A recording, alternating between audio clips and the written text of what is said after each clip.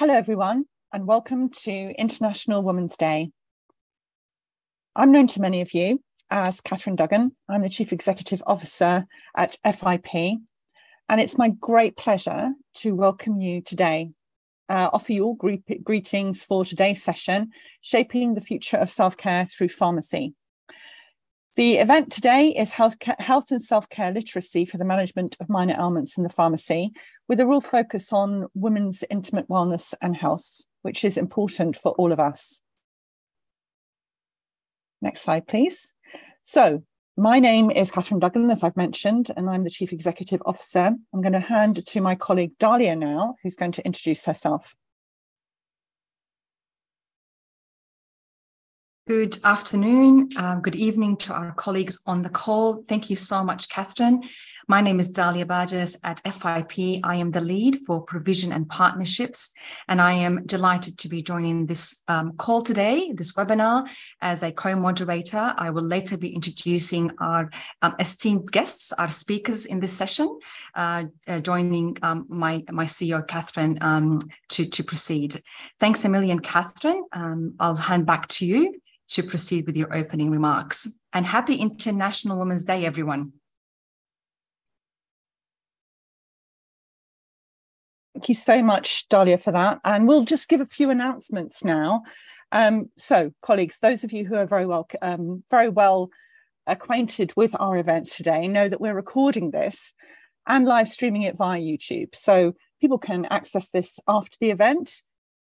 The recording will be available on our website at www.events.fip.org. Please use the question box to ask us questions and, of course, chat to each other through this great day. And then you can provide us with some feedback at webinars@fip.org. And please, if you'd like to become a member, if you're not already, then please visit us at our website again to investigate the membership options for you. A little bit of an acknowledgement to the funders of this work. This webinar is sponsored through unconditional funding by Reckitt. Thanks a million. So before introducing the new programme and today's event, it's really important for us to take a moment to reflect on today. Very important day, 8th of March, International Women's Day. And today is a celebration of the achievement of women in various fields, including science, technology, engineering, mathematics, sports, many other fields, and pharmacy notwithstanding. I, for one, am always humble on a day like today to recognise as the first female CEO of the Federation just what a great privilege this position is. And I'd like to take the opportunity to acknowledge and celebrate the progress that all women have made, especially those in pharmacy and pharmaceutical sciences and pharmacy education. I'd also just like, in a day of celebration and reflection, for us to recognise that many are undergoing ongoing struggles. Women still face many issues, such as gender gaps in pay, education, healthcare, pain management, representation. So today, International Women's Day, is a call to action, advocating for gender equality, gender equity, policies and actions that promote women's rights and women empowerment to take charge of their lives, and for us all to support them in breaking societal barriers. We stand in solidarity and we thank all of the men who support us in our endeavours to thrive in our workplace and in our lives. Thank you all. So then we want to introduce you to this new FIP series, Shaping the Future of Self-Care Through Pharmacy. And we really understand that empowering patient self-care not only improves health outcomes, but it reduces the burden of diseases, and improving health and self-care literacy is therefore absolutely key to empowering pharmacy-based self-care. It's especially important when it comes to the management of minor ailments through pharmacy. And we know that women play a fundamental role in self-care, not just for themselves, but also for their families and for those they care for. Comprising of 5 events, this series focuses on common health issues, and the new digital programme aims to examine how pharmacists can be enabled to improve health and self-care literacy. approaches for 5 different areas of minor ailments. That term in itself needs a little bit of work because they don't feel very minor when you have them. Will be discussed, including embedding health and self-care literacy into education and training, developing self-diagnosis and self-medication protocols, widening access to patient information, and improving referral strategies. So taking place on today, International Women's Day is our first event of the series, Health and Self-Care Literacy for the Management of Minor Ailments in the Pharmacy, a focus on women's intimate wellness and health. Pharmacists play a critical role in improving health and self-care, and particularly in literacy in women's health and intimate wellness, including closing the gender health gap. By improving health literacy, pharmacists can help women make informed decisions about their health and lead to better health outcomes. And with us today are some experts in women's intimate wellness and health to help us know more about the topic, and also to guide us how pharmacists can be enabled to empower women through literacy. So we have the learning objectives for you today. Today, we aim to understand the key clinical issues and literacy needs when it comes to intimate well-being and health in women, to identify strategies for pharmacists to enable health and self-care literacy for women more generally, to discuss enablers across education and training, care protocols and services, access to patient information, and referral strategies. And it gives me my great pleasure for me to hand over now to Dalia, who will lead us through the rest of the session.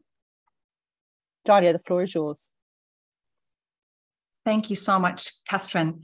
It gives me great pleasure to introduce our speakers for today. I will start with our first speaker, Ms. Sovo Meyamele, who is a pharmacist and lecturer at the Tshwane University of Technology in South Africa. In addition to her pharmacy skills, she obtained a Master's of Science in International Development. She has worked with governments and international organizations to advance women's access to quality healthcare. Sovo is working with the African Union's Development Agency as a technical expert to improve primary healthcare services in underdeveloped countries. Her work was recently recognized by the South African government, where she was awarded a national award for her work in healthcare, women's health, and diplomacy. Sovo, the floor is yours and welcome. I'll be introducing Luna shortly after your presentation. Thank you, Dalia, for the presentation. So we are going to start with my presentation. I'll just share a few bits. Anyway, happy International Women's Day to everyone. I forgot to do that. So I'll be talking about health and self-care literacy. That is the case for women.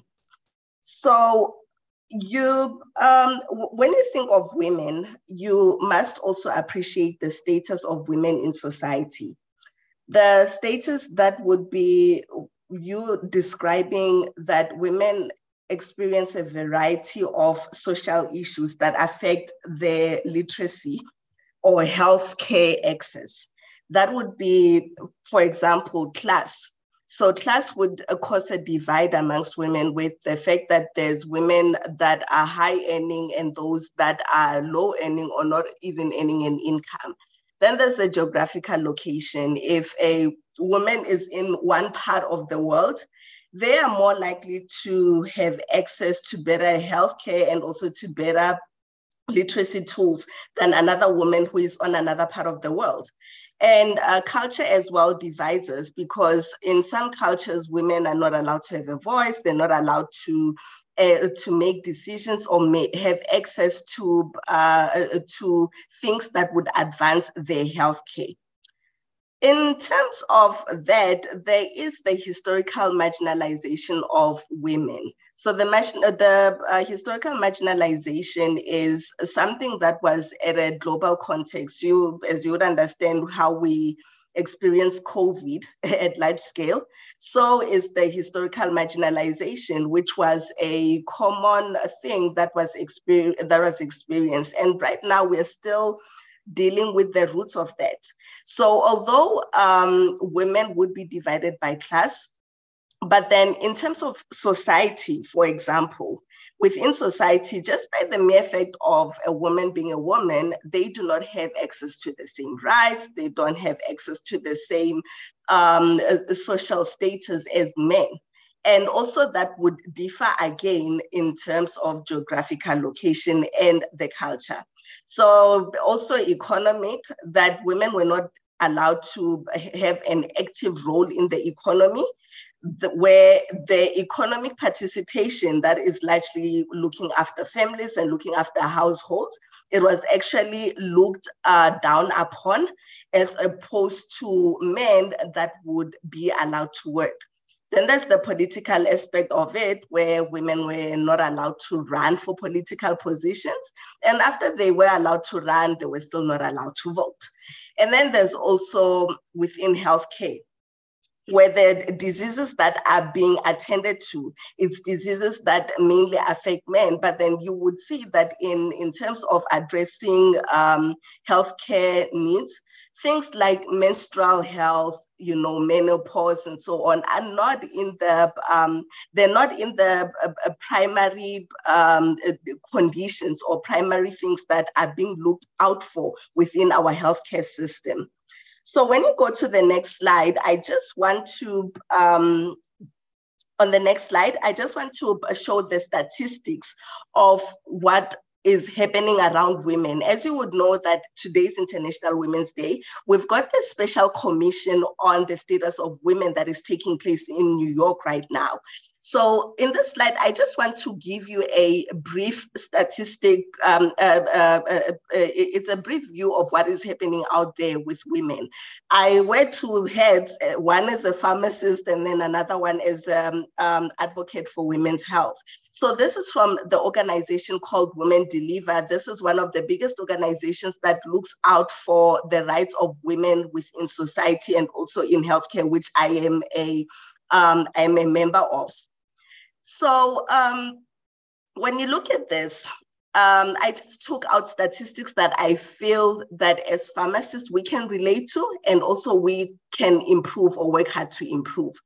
Around 218 million girls and women have got an unmet need for modern contraception. And when you think about modern contraception, that is something that we can easily provide as pharmacists, whether we are pharmacists that are in the developed world or in the developing world. We could be the advocates for that. And then there's 12 million women who are unable to access family planning services because of the COVID pandemic. So when we had the COVID pandemic, there was a disruption in the supply services and also in the access of services and also products for women. And then this resulted in having around 1.4 million unwanted pregnancies. And this is a ripple effect in the sense that we now have got 45% of abortions which are unsafe. And also, the leading cause of death for women is complications during pregnancy and childbirth.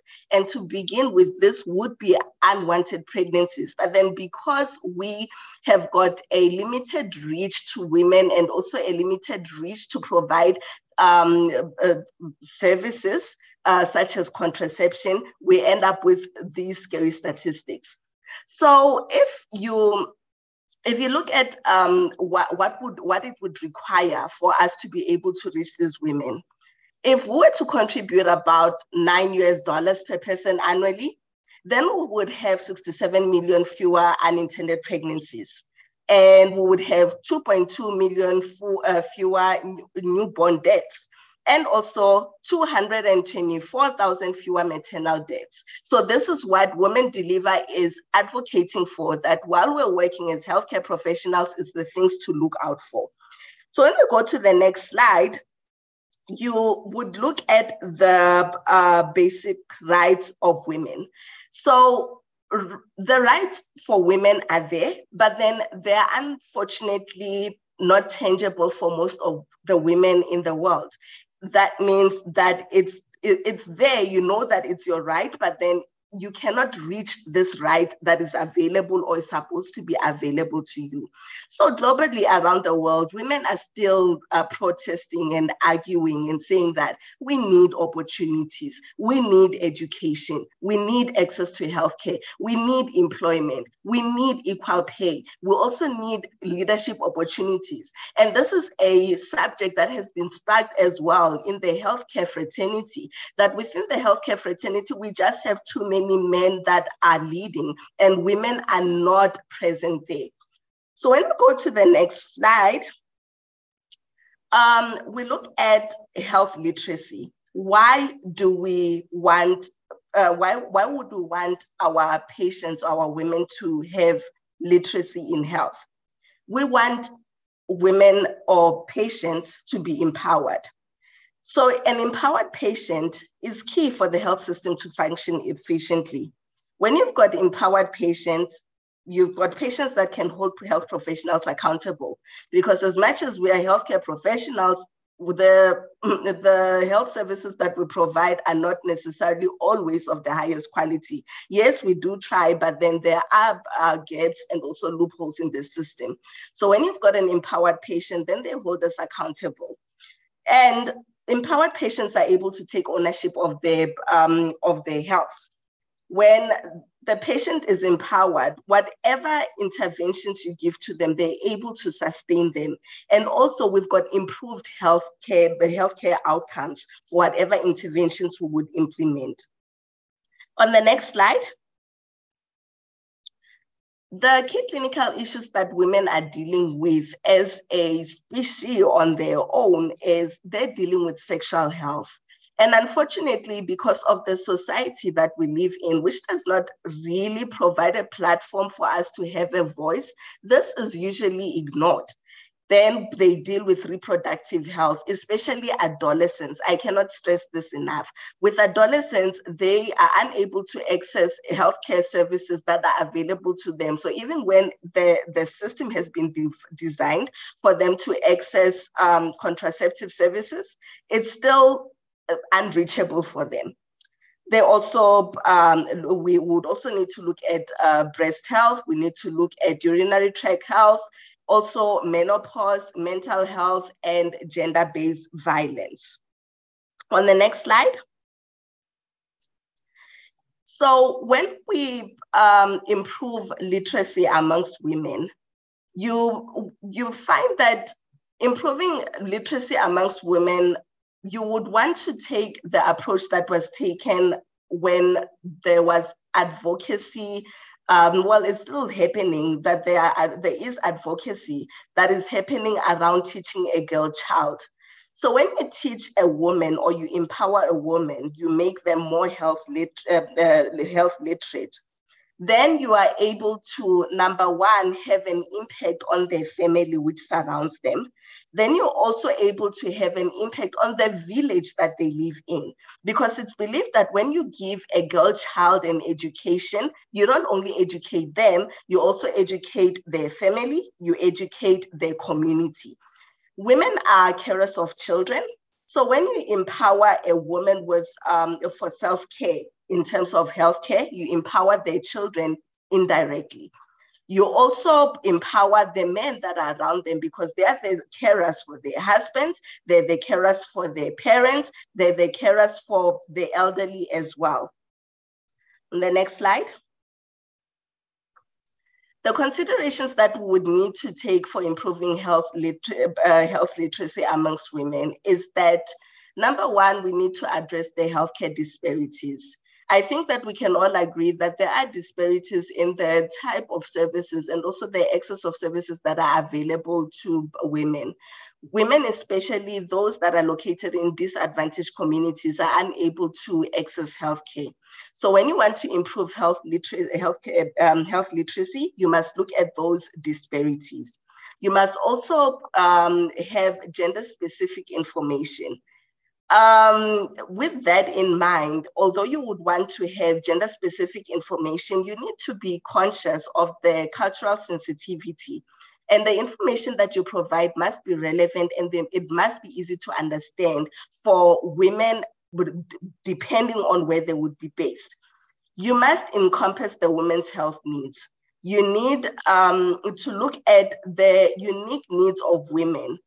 For example, an adolescent girl needs information and they need assistance about reproductive health, while an elderly woman or an adult would need information about menopause. And all of this information is information that we can provide as a pharmacist. We need to promote self-care practices. So it's widely believed that for us in the healthcare fraternity, we thrive on people that would be sick. So it's always nice that we have we have a preventative approach with each and every intervention that we would want to employ to correct health. So that is empowering our patients to exercise, to eat healthy, to have healthy eating habits, to live healthily, and also manage their stress. And we need to provide support for their mental health. On the next slide. So the role of a pharmacist in all of this is that the pharmacy, I mean, during the COVID pandemic, it was very well established that we as the pharmacists are actually the most accessible health professionals to patients. So we need to take advantage of that. Patients will come to us regularly seeking advice on medicines and other health needs. We must be able to not only be reactive to those needs, but we must be proactive as well. By us being proactive, we would need to provide brochures, we would need to have pamphlets that are easy to understand. So just because you've got a brochure or a pamphlet or information sessions, if it does not make sense to the patient, then why are you doing it anyway? We would need to offer health literacy workshops. We would need to conduct intervention research and also information research, because it's important for us to have data. It's not only the data that we get from global organizations like the UN or the World Bank that we can use, but then within your small community, within the place where you're operating from, you need to collect data so that you know how to assist your patients and also to facilitate for them to be able to be literate in their health. You would need to have a multidisciplinary collaboration that will enable you to provide comprehensive healthcare, and it will also increase access to resources and also improve the health literacy of your patients. On the next slide.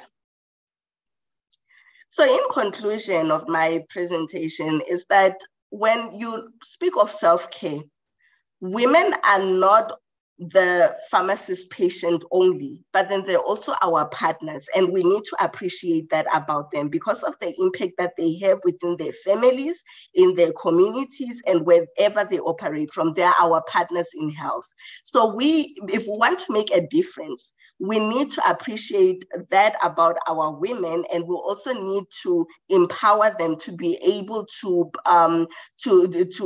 be literate in their healthcare approaches, and also to provide healthcare for the people that they're looking after wherever they are. Thank you so much. Thanks, Dalia. Thank you so much, Sobo, for that enlightening presentation. I'm sure that some of our listeners will have some questions for you at the end. So we'll save those until we have that discussion. It now gives me great pleasure to introduce our next speaker and colleague, Dr. Luna El-Bizri from Lebanon. Luna received her PharmD from the Lebanese University in Lebanon and has a marketing degree from the American University of Sciences and Technology. She's a current PhD candidate in public health at St. Joseph University in Lebanon, and she is the founder and manager of Luna Farm Pharmacy and a clinical associate professor at the Lebanese International University. Luna is known to many of us. She is an executive committee member for the FIP Health and Medicines Information Section, Hamis. She also leads research in the field of sexual and reproductive health and has many awards and publications in this field. Luna, welcome to the webinar, and the floor is yours. Thank you very much for this really lovely introduction. Next slide, please. Okay, today I'm going to talk in more specific way about the woman health intimacy rather than the sexual and reproductive health. And I will talk from my point of view as a community pharmacist and how pharmacists can play an important role in this. Next slide, please. So to start with, we have to understand that women's intimate well-being is a journey. It is really a continuum of care that will start around the adolescence, will continue throughout the life of the woman till after the menopause. And during this journey, the woman will come across different touching points that there she has to know what is the best choice and the best decision for this condition.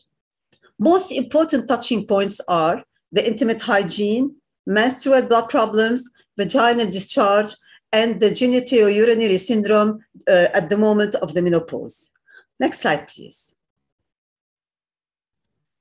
But if you want to have a good decision from the woman, what is the problem? What are the main barriers? My colleague has started talking about different barriers, but I will give you some concrete example from the community pharmacy. So number one, as the biggest barriers, is the culture and religion.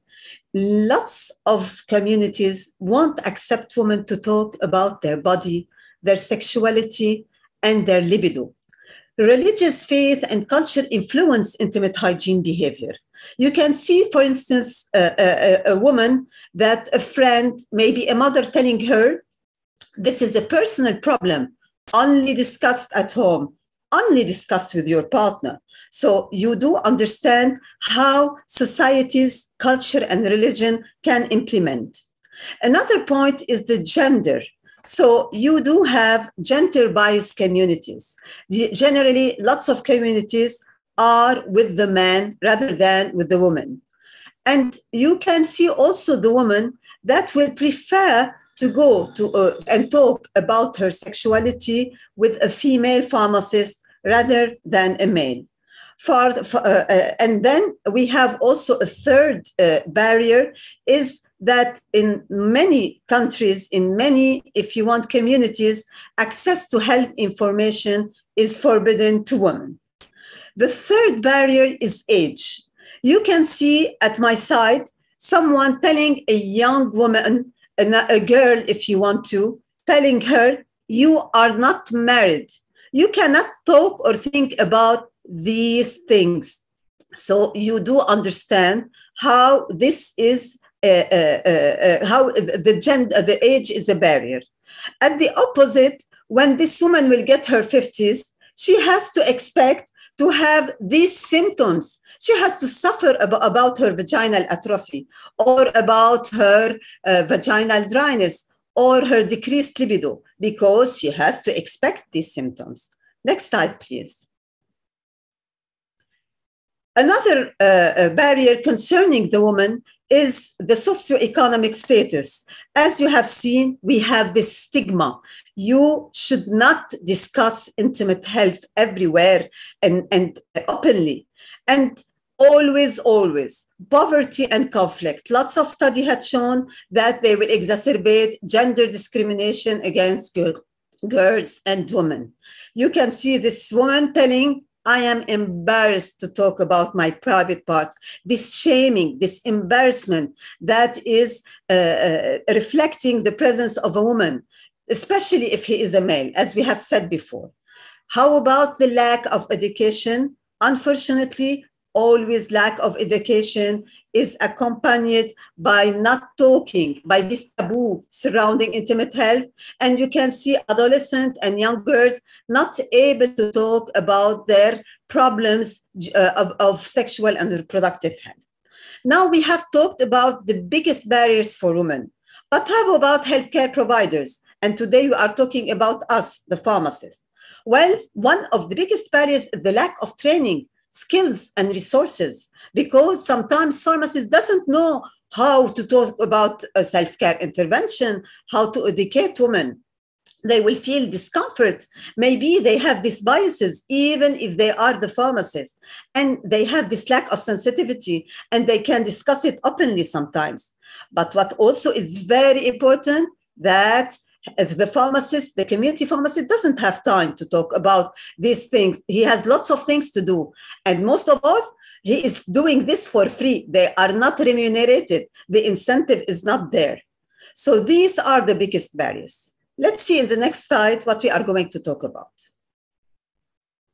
Now, I have taken an example to see if a woman is not educated by a simple topic, which is the female hygiene practices. I have selected a study in Lebanon talking about female hygiene practices among female patients and nurses here in Lebanon. And you're going to see that a simple female hygiene practice may impact her intimate well-being. For instance, we have seen that in Lebanon, vaginal douching is practiced among 15% of the patients. This number here is relatively low, but in a lot of studies, this can go up to 75%, for instance, in certain African regions. And for the feminine wipes, the use is very high, almost 44%. For us in Lebanon, the use of feminine deodorant spray is not very common, to tell you the truth, because it's not in our culture, which is important to talk about it. So women were thinking that they have the best female hygiene practices. They are cleaning themselves. They are happy about it.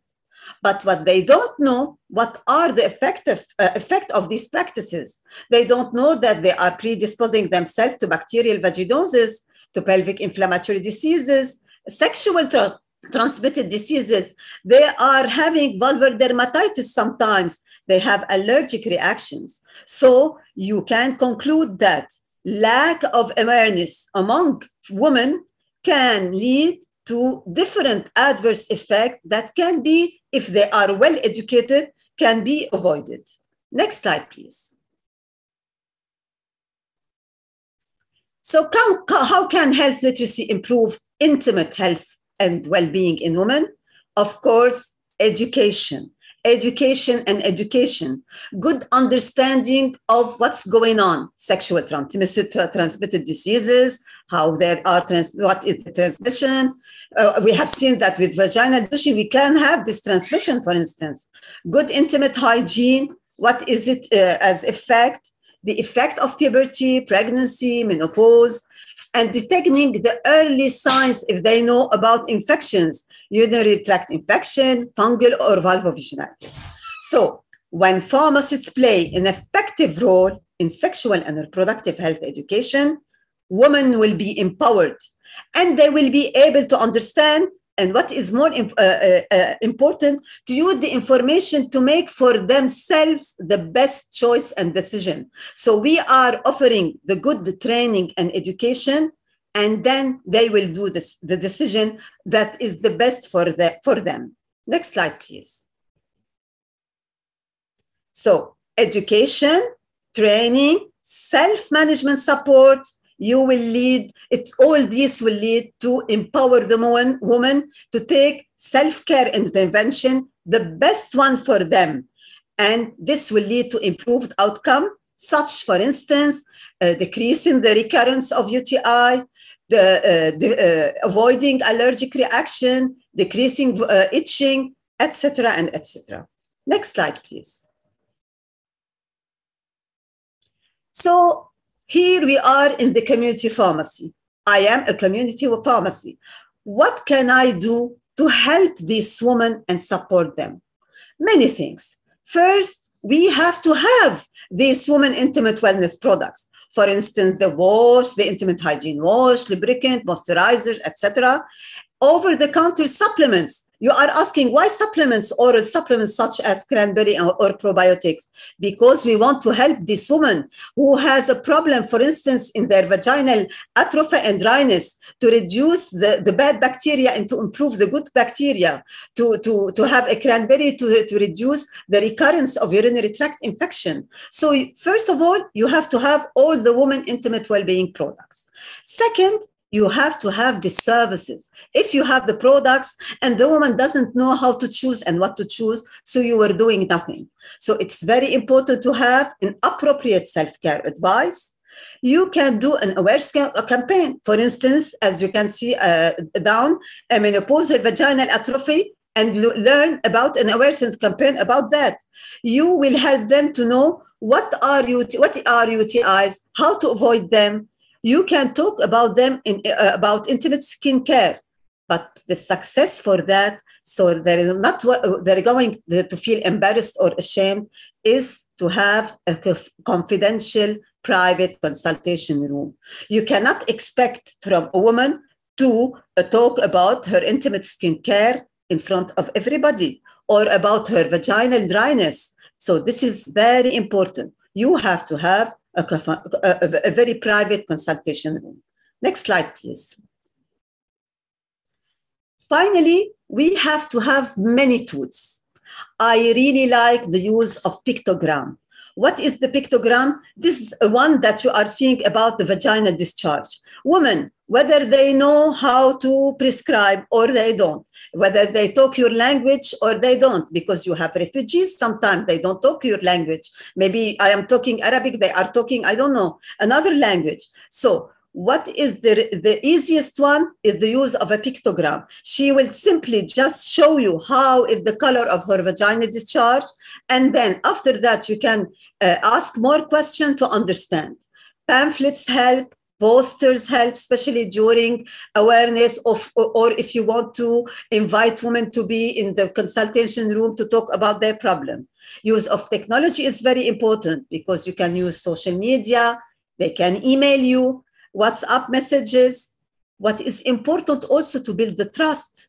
Build the trust between you and your patient. Because if you are a male pharmacist and you want to talk to a woman pharmacist, to a woman, she has to feel that she is secure and talking to a professional. Discuss what they have to expect as adverse effect. What is important to educate and empower. But at a certain moment, it is important to know when to refer. And that's why interprofessional collaboration is very important. Next slide, please. Now, we have supported our women, but we need to support also our pharmacists. Because in community pharmacies, as we have seen, we need training about female intimate wellness, as well as about, of course, sexual and reproductive health. For that, pharmacists within their pharmacy need continuous educational training to enhance their communication skills, because they have to know what and how to talk with women. It is good also to look after the pharmacist assistants and to give them trainings according to their needs. Number two, which is very important, are governmental regulations, legislations, policy changes, because in some areas, dispensing of simple UTIs is forbidden to pharmacists. This is the case here in Lebanon, for instance. We need to have access to medical record because you want to know everything about your patient to help her or the woman that you are dealing with. Finally, we have to prepare our future pharmacists, because these students now are the pharmacists of tomorrow. So what is important, not only to talk about, let's say, hormonal contraception. They know what is hormonal contraception. They have to know how to talk about it. So they have to know how to have a social cultural competency, how to talk to a refugee, how to talk to an old lady, etc., etc. So sexual reproductive health learning, and they have to understand what is self-care intervention. And now we are moving from just talking about a patient-centered care to talk about a person-centered care. Next slide, please. So in conclusion, I am showing you two illustrations. The first one showing the most important antimicrobial infections in women, the fungal infections and the UTI. Fungal infections, as you can see, the lifetime risk is about 75%, and the recurrence risk is about 10%, 5 to 10%. While for the UTIs, it is 60% as a lifetime risk, and the recurrence risk is about 50%. So you do understand that simple, good, intimate hygiene, intimate well-being can make differences, especially for the recurrence.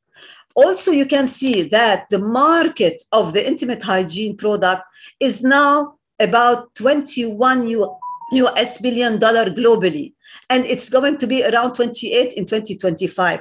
So we are using a lot of intimate hygiene product and regularly, but we have to know what is the best daily cleansing routine, not to just use, let's say, vaginal douching or others. So preventive strategies, understanding causative factors, and detecting early symptoms may greatly improve patient care, quality of life, and reduce antibiotic use in case of UTIs or antifungal medicines in vaginal yeast infection. Last slide, please. So my last thoughts are empowering women and helping them to choose the best decision for their case is really the ultimate goal of the community pharmacist. Rising female literacy and awareness can improve feminine hygiene and wellness, but what is also very important, decreasing stigma and discrimination is key to women empowerment. Thank you very much.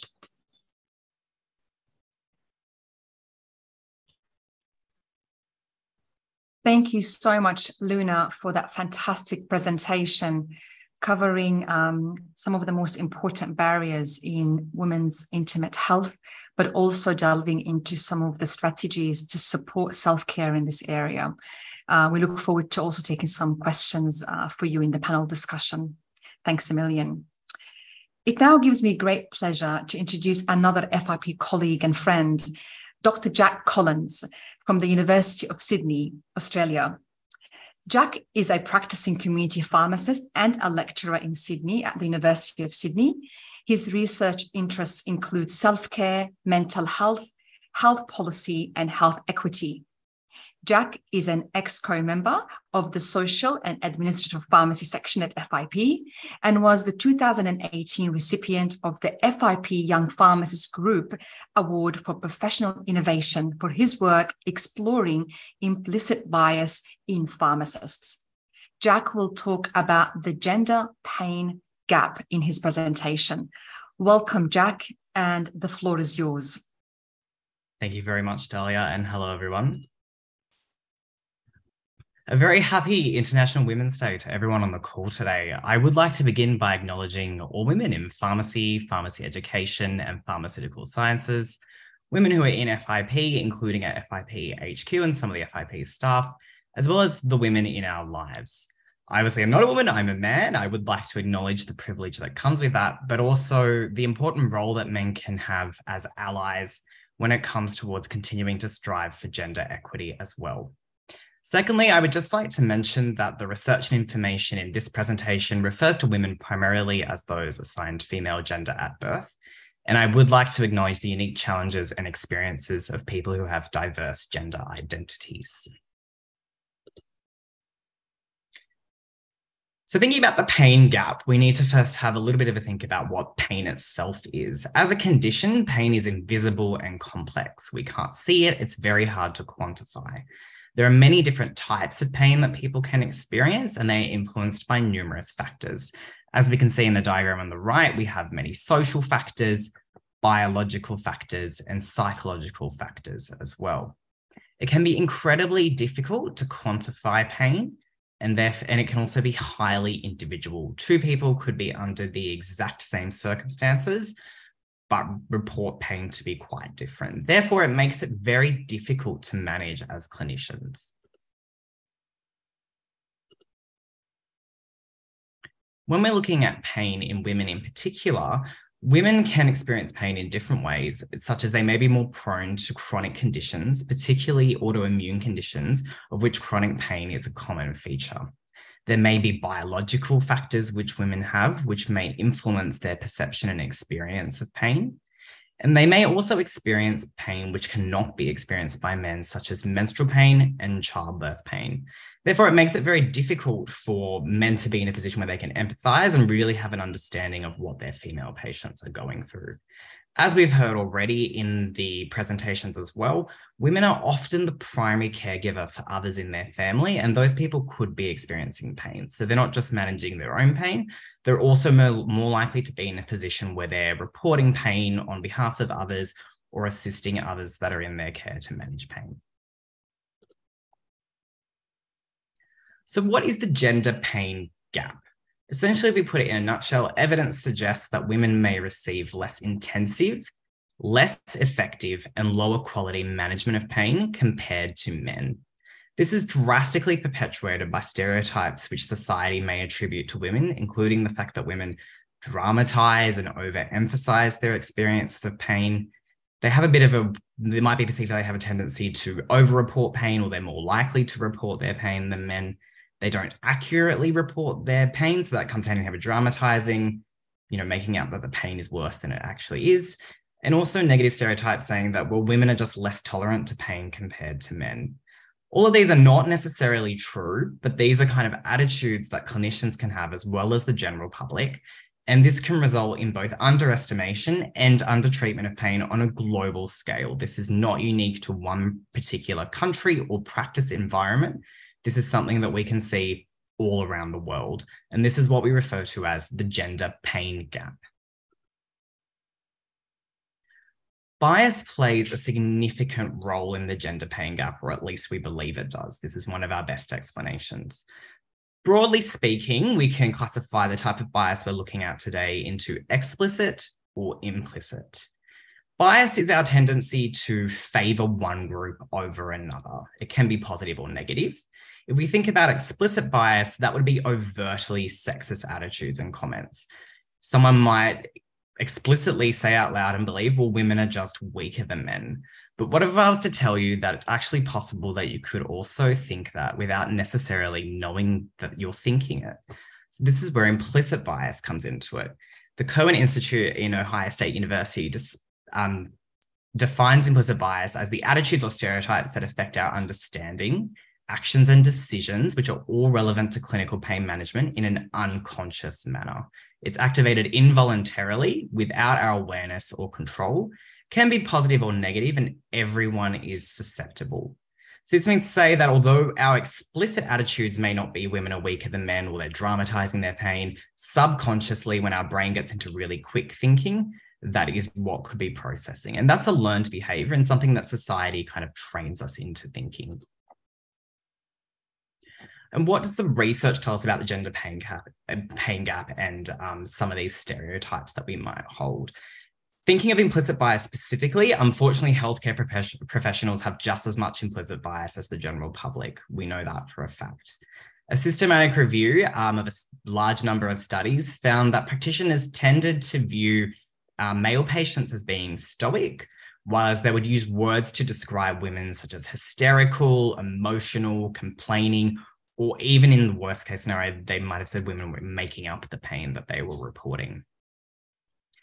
In that same review, interestingly, when they focused on what treatment women were given versus men, women were less likely to receive effective pain treatment, despite the fact they were presenting with the same condition as men, and were also less likely to receive opioids. Interestingly, they were more likely to receive antidepressants and mental health referral as a strategy for managing their pain, rather than other means of pain relief which were given to men. So we can definitely see that practitioners are approaching it differently between the genders.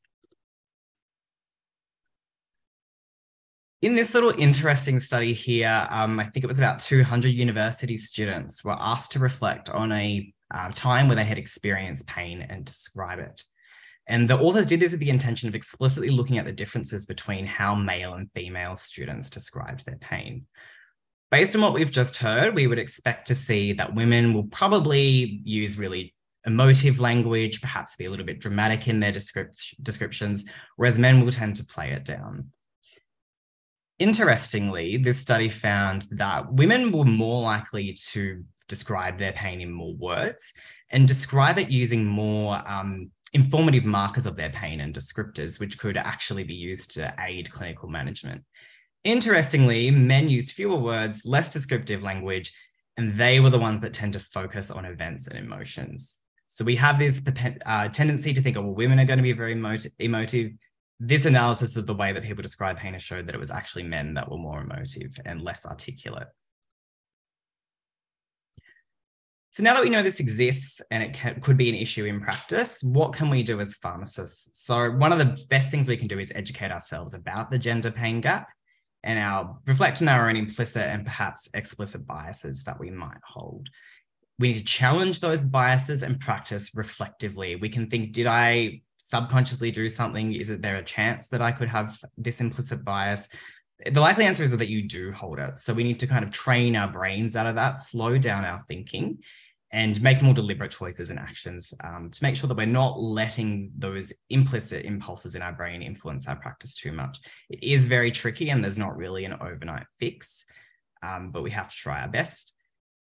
Educating your colleagues is another great thing we can do about the gender pain gap. So now that you know it exists, you can go into your workplace and have a discussion with colleagues about it to try and inform them and minimize the impact it can have from your colleagues as well.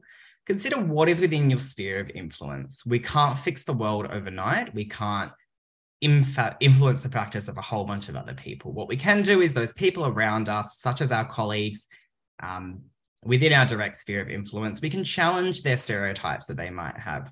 Ask, why did you give X patient this medication, but not this patient? And so on, to really unearth some of those ideas and conceptions that we might hold.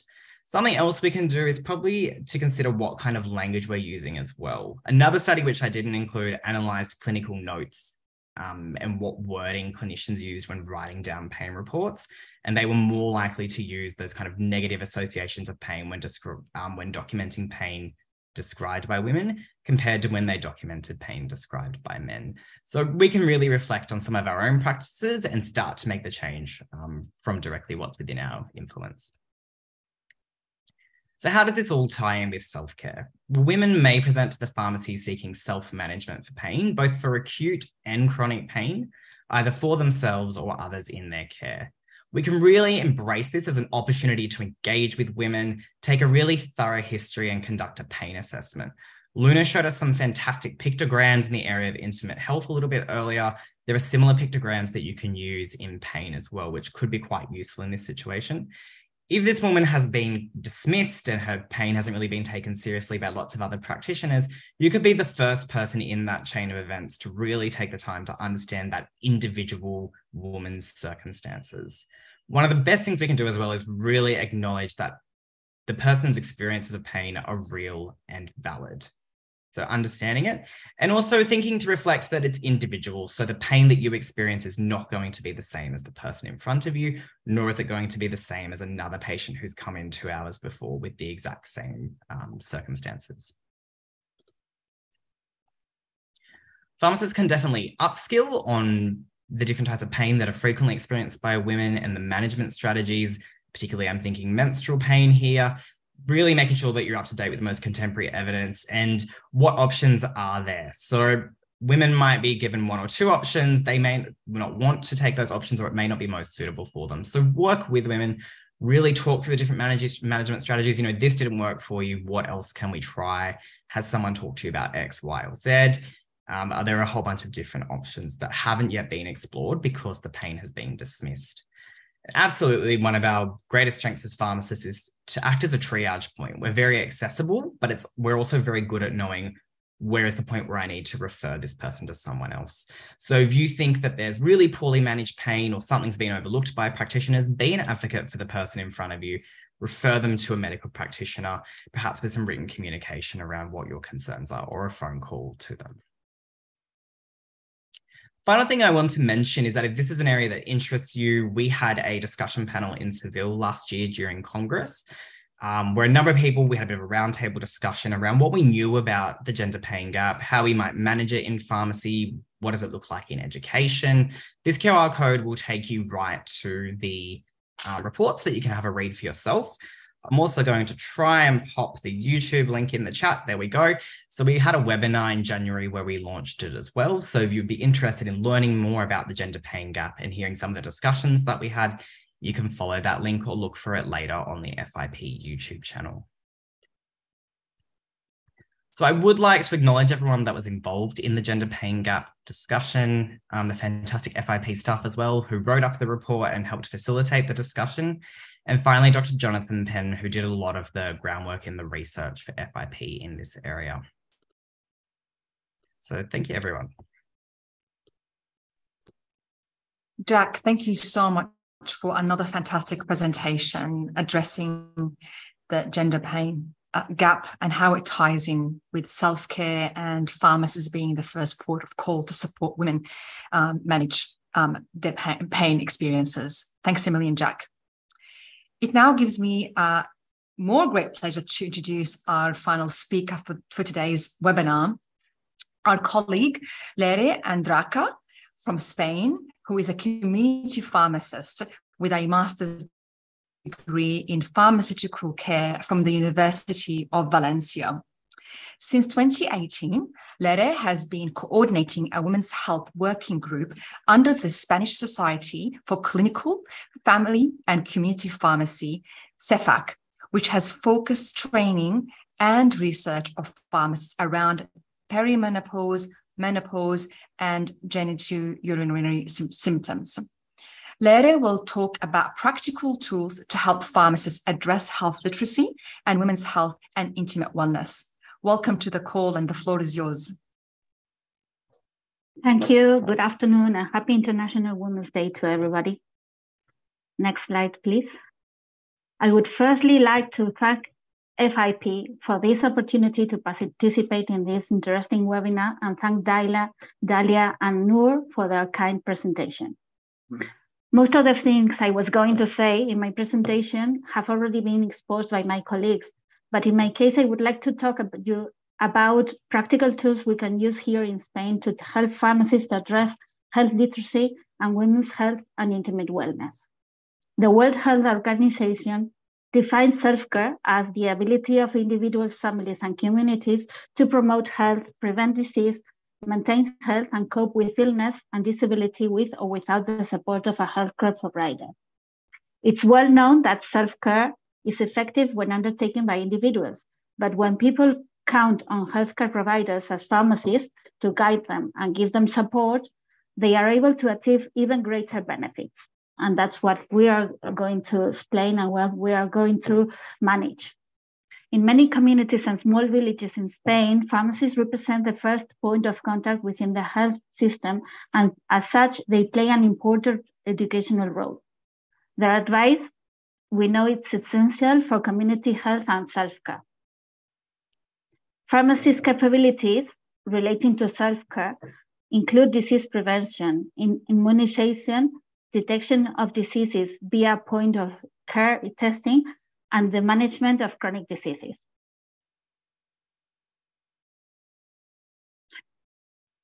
Health literacy skills allow patients to take control of their own well-being by making good healthcare choices and improving their communication with healthcare professionals.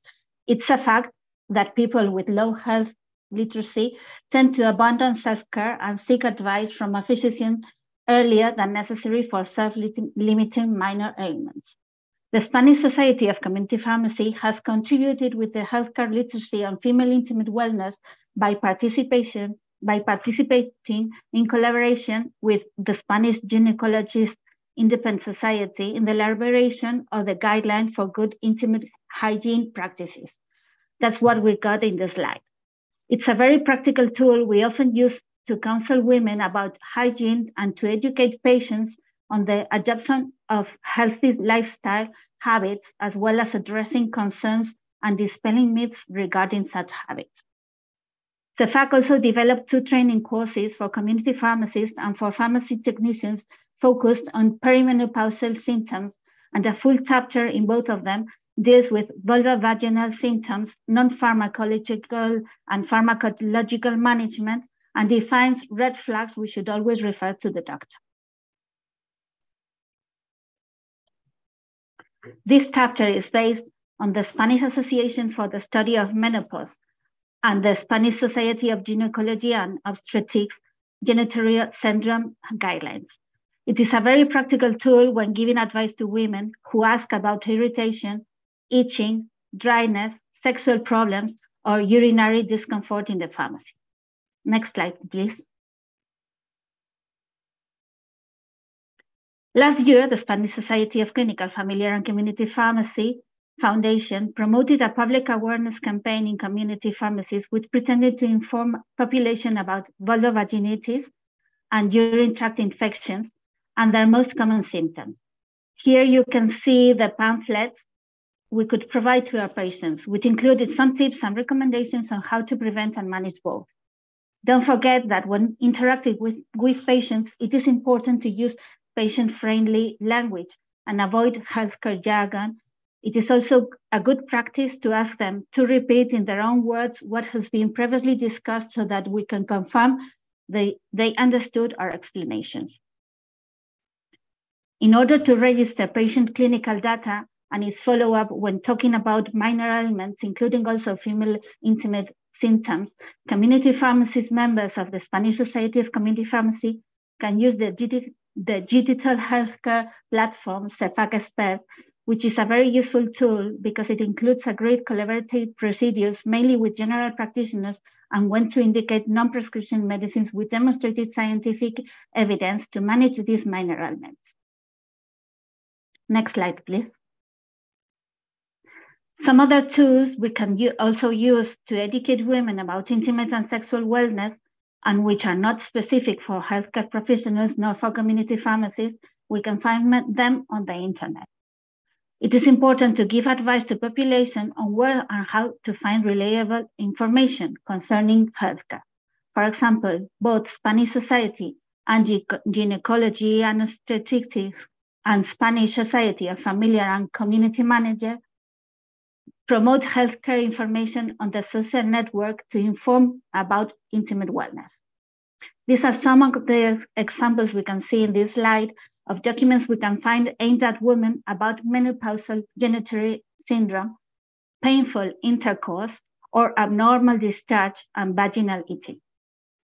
Pictograms which describe discharge are very useful at this point. Nowadays, digital content is increasingly growing. Healthcare professionals and pharmaceutical industry are using Instagram, TikTok, or other similar channels and social media to spread healthcare information. Once again, it's important to have a critical view and investigate who is beyond the camera before trusting or expanding the message. It should always be based on clinical trials or scientific evidence. Next slide, please. When answering the question about what pharmacists need to know about the topic, I would like to say that community pharmacists need more support in their roles in female intimate wellness. Incorporation of topics such as vaginal changes, experimented when hormonal changes take place, or sexual health in pharmacy undergraduate, and in continuing professional development training programs for pharmacists is also very important. Not only knowledge should be a must, but also developing other kinds of skills, such as communication skills, to support pharmacists in interacting with patients about women's intimate wellness. CEPAC is now preparing, in collaboration with general practitioners and gynecologists, a training course for community pharmacists in sexual and reproductive health care, which will include topics as sex-transmitted infections in order to give the best professional service to the population. Obviously, we will educate pharmacists in contraception, their rights, and sexual transmitted disease prevention counseling. And also it will include how to detect some of these diseases via point-of-care testing, like human immunodefense virus and syphilis, for example. I hope it will be a good training course for pharmacists and that it will include practical tools to use as health literacy for women when asking for advice on sexual and reproductive health. Pharmacists should also participate, I think that pharmacists should also participate in TV or radio programs, podcasts, or in other kinds of social networks to transmit their knowledge and promote health education and increase health literacy of women, even when they do not come to the pharmacy. I also think there is a need for increased digital health literacy among pharmacists because it is important for us to understand electronic health records and digitized data which have become increasingly more common and will be even more in the future. In conclusion, concerning this concrete topic, I think supporting community pharmacists would definitely help strengthen female intimate wellness and may also help make the health systems more efficient and more targeted. Thank you very much.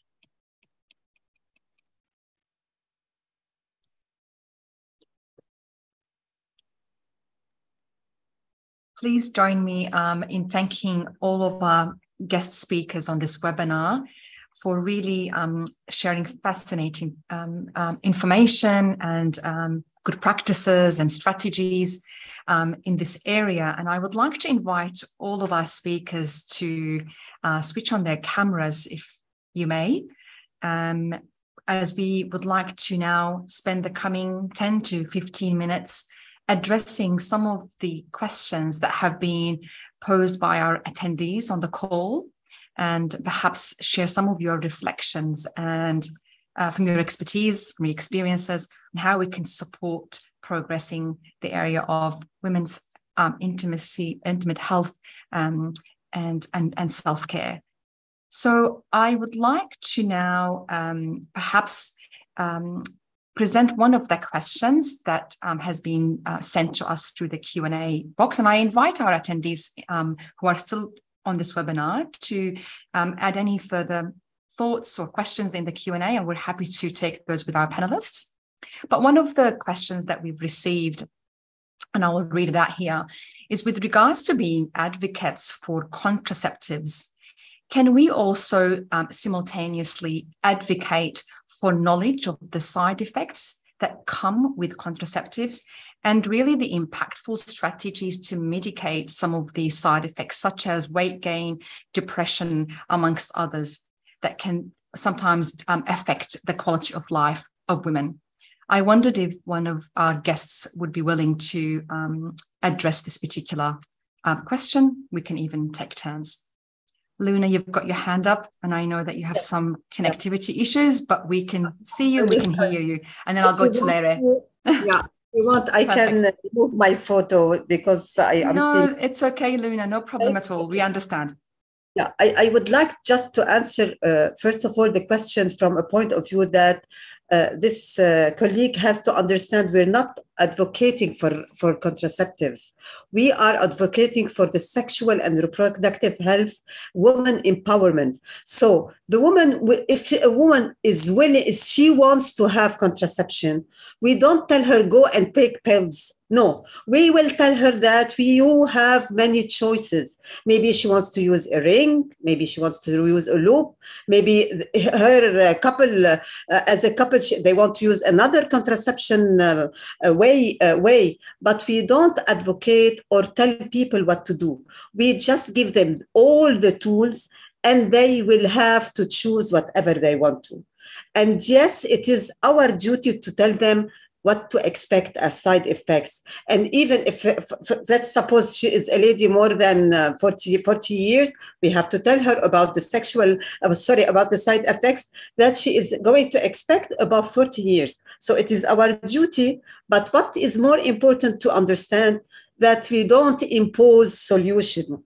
We just give them all the, let's say, the choices, and they will make the solution, the decision. So this is empowerment. It's not telling them, it's giving them all the tools to choose. Thank you. Lere. Thanks, Luna. Yes, I was going to say the same.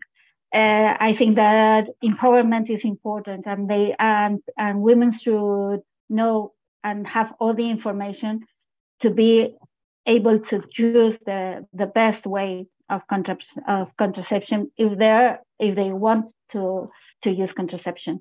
So they have to have the information and be able to choose by themselves. That's the empowerment. The message is to give options, choices, and not to tell what to do. I would like to address a particular question to our guest, Sobo, who concluded on her slides that if we want to make a difference, empowering women is an opportunity. That's what you concluded with, Sobo. And I'm wondering, what strategies do you think can be implemented to empower local pharmacists in different countries to be involved in primary healthcare provision to women in this area? But my question is also twofold, about strategies, but also maybe how for pharmacists how to discuss safe abortion needs, for example, and contraception without stigma. So, what are your thoughts on that? Okay, thank you for the two questions. So let me first address the first one about safe abortion without stigmatizing it. I think that if you, in my slides or in my presentation, I did mention that mostly issues that affect women are stigmatized in a way in general. So within the healthcare system, the issues that have been addressed well, it's issues that affect both males and females. But then when it comes to things like menstrual health, menstrual pain, as highlighted by Jack as well, it's things that were just put aside for so long, and it's only now that we're opening up about it. So when it comes to safe abortion without stigmatizing it, you need to understand that abortion is a serious issue, and many people don't have access to safe abortion facilities, and that goes across the borders of class. It's sometimes it's location dependent, where a country will be highly developed, having access to whatever technology is required. But then when it comes to abortion, they do not provide those options. The empowerment is just not there for women. So in terms of the strategies to communicate around safe abortion without stigmatizing it, is that we would need to, number one, when you look at abortion, we need to address it in such a way that there is no stigma around it. Because currently we look at it as it's being described as many things, described as murder, it has various translations, when you reflect in terms of religion, in terms of society, popular culture, and so on. So we would need to look at it as an unmet need when we talk about empowerment, because empowerment is about there being a need and then providing the options. So that is how we would start with it. It's a need that is there in society. Women do want safe abortion facilities and safe abortion services. That is where we start off from. And then in terms of empowering the pharmacist, I think that in terms of the pharmacist, as pharmacists, we are healthcare professionals who are supposed to have knowledge. That is where it starts off from. We're supposed to have an abundance of knowledge, and from that abundance of knowledge, we share with everyone else. We share with the communities. We share with our patients. So if you're a pharmacist that is located in whatever area you're working from, you would need to make sure that you have got access to the correct information and empower yourself. So yes, we do want to empower pharmacists, but then because you have gotten to the point where you are admired as a leader within your community by virtue of you having a Bachelor of Pharmacy degree or whatever degree you might be having, you would need to look for the information yourself. You would need to educate yourself. And then from the side of FIP, what you're doing right now, this is an empowerment, that we make the messages heard, we inform our colleagues in the area that there is such a webinar happening. How do you access it, and how do we share the information and make sure that it's available to everyone else to benefit from? Thank you.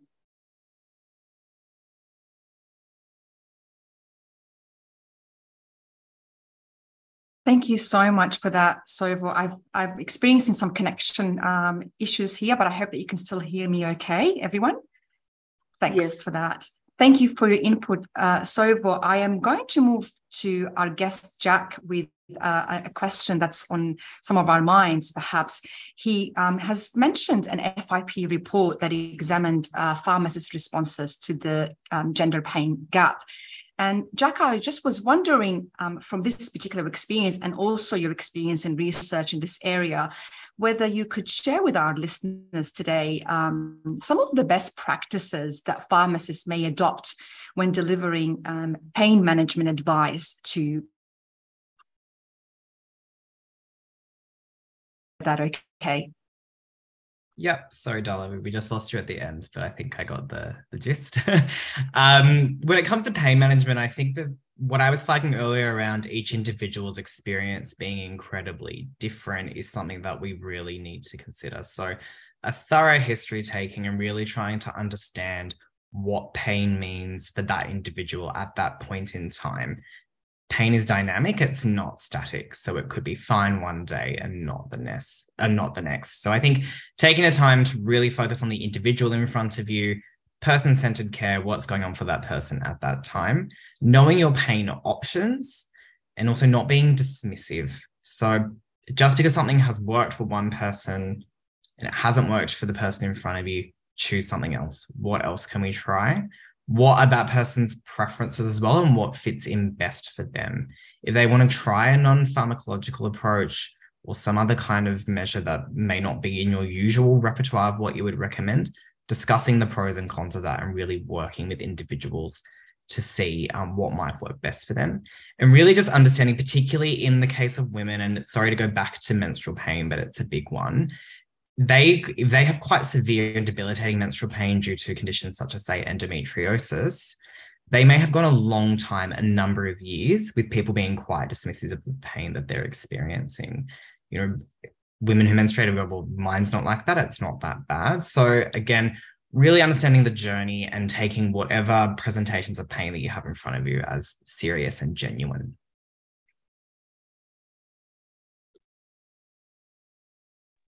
Thank you so much, Jack. So I think from what we've heard so far from my guests, just on those previous questions, some keywords which are in relation to an individual's preferences, well-informed and joint decision-making, providing them with choices, being aware and reflective of our own implicit and maybe even explicit biases when we are addressing this particular topic of self-care, and being really mindful of some of the barriers that Luna covered in her presentation, particularly around culture, religion, gender, that could perhaps be in the way of really empowering our women to really address their health issues.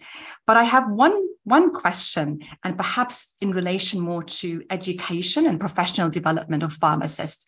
And I may direct this to Luna and to Lere, but Jack and Sovo are very welcome to also intervene before we move on to the concluding remarks from our CEO, Catherine Duggan. Colleagues, we've been talking about how much we need to empower pharmacists with knowledge and to upskill. And we can also almost say that we need to educate the educators before moving on to our students to normalize this topic, and starting out from undergraduate education in pharmacy and all the way along to professional development, as Larry has mentioned in her presentation.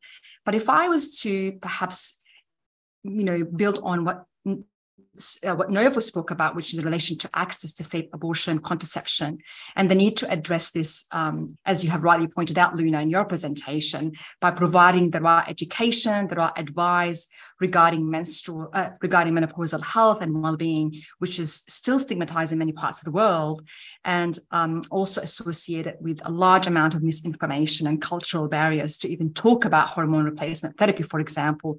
How do we see addressing this from a pharmacy curriculum point of view, colleagues? So Luna, Lere, would you like to maybe just talk about the undergraduate and the continuum of education for pharmacists? Again, sorry if my connection is coming and going. My connection was also the same. I'm really sorry.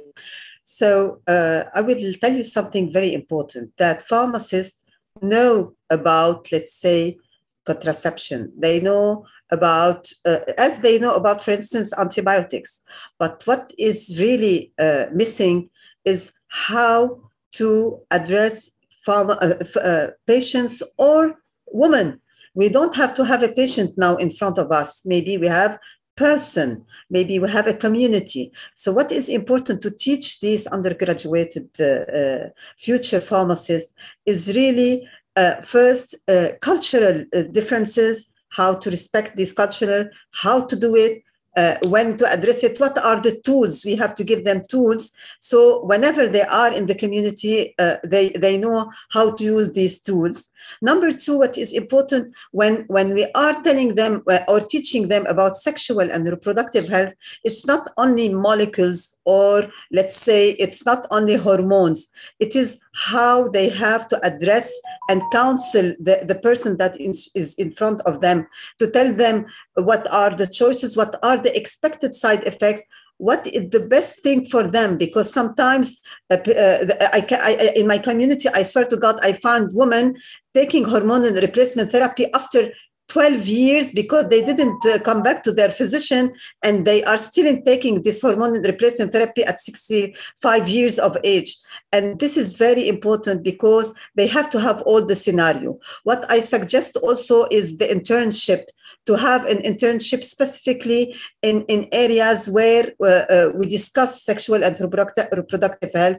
It is very healthy also to teach them how to go to even beyond the walls of the community pharmacy, to go, for instance, schools, universities, and to teach these youngs about the best tools in sexual and reproductive health. Thank you.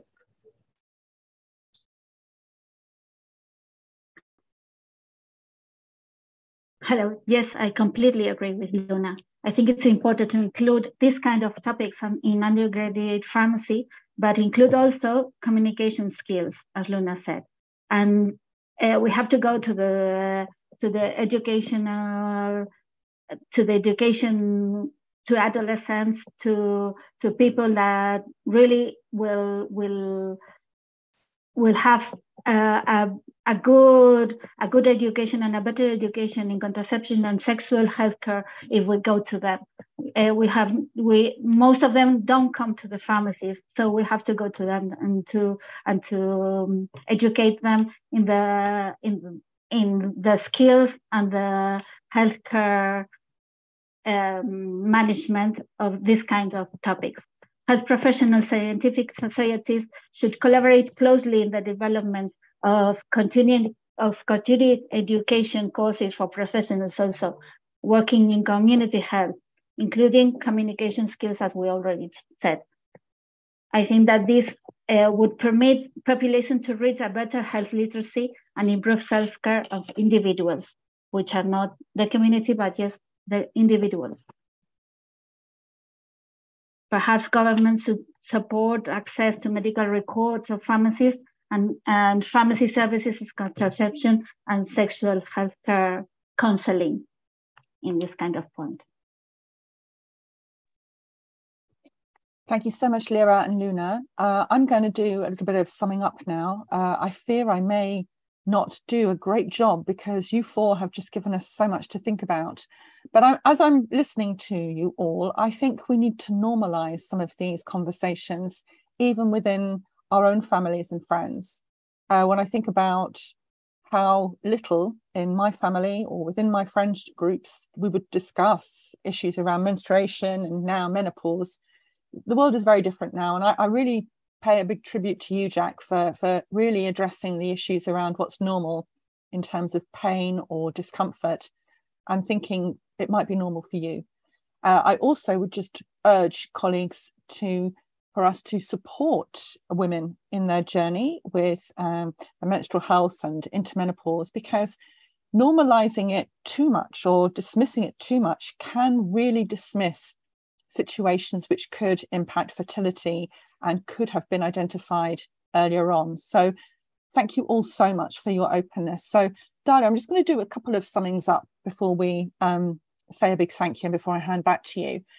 Health literacy and self-care literacy for the management of minor ailments in the pharmacy. I don't think anything we've discussed today is particularly minor, and I don't think they're ailments particularly. So Dalia, I think for us, we need to learn how to describe these. Maybe our colleagues can help us on the call. Normalizing our conversations at FIP. Sovo, you spoke about women as partners in the wider issues of health and self-care for the family. This reminded me of a publication we did in 2018 around women and responsible use of medicines, and just the fulcrum role that a woman plays in the family, and may actually diminish her expression of what's normal for her or dismissing her own symptoms. Luna, you were really open about the discussions that really need to be had, wide and broad issues around intimate health understanding, age, gender, culture, but also the particular moment in someone's life, like being a refugee, being a young woman, being an older woman, which some of us might find that ourselves in that position without realizing it. Very good, frank, open discussions around managing intimate conversations around these issues. And then Jack, your revolutionary open understanding and openness around biases and influences, even us as healthcare professionals. And even as the only man on our speakers list today, you stepping into the space of questioning biases means that we feel more empowered to question our own biases as well. And Lyra, you outlined the crucial part pharmacists play in all our communities. I felt like you were the person who said the doors have to be open at whatever stage in your life. And we heard at other events quite recently that one of the beautiful things of a community pharmacy is that people can go in and have an intimate conversation. If they need to have one more privately, they may not go to their local community pharmacy, but they do trust their community pharmacists. We just need to enable them to trust us everywhere. I really loved the way that all four of you identified how pharmacists play a critical role in this area as empathic, empowered, and informed healthcare professionals, as self-care ambassadors. And I've really taken a note to myself to think about my own biases in this area as a pharmacist, but also as a woman. And Jack, you've really been a beacon to us. I thank you so much for your championship of this.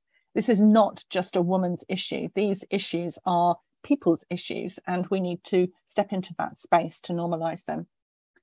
And I really loved it, Luna, just how open you were about all the stages of a woman's life and how hiding, either discussing things or how you may practice your intimate hygiene is just storing up problems for the future potentially. So I really welcome it.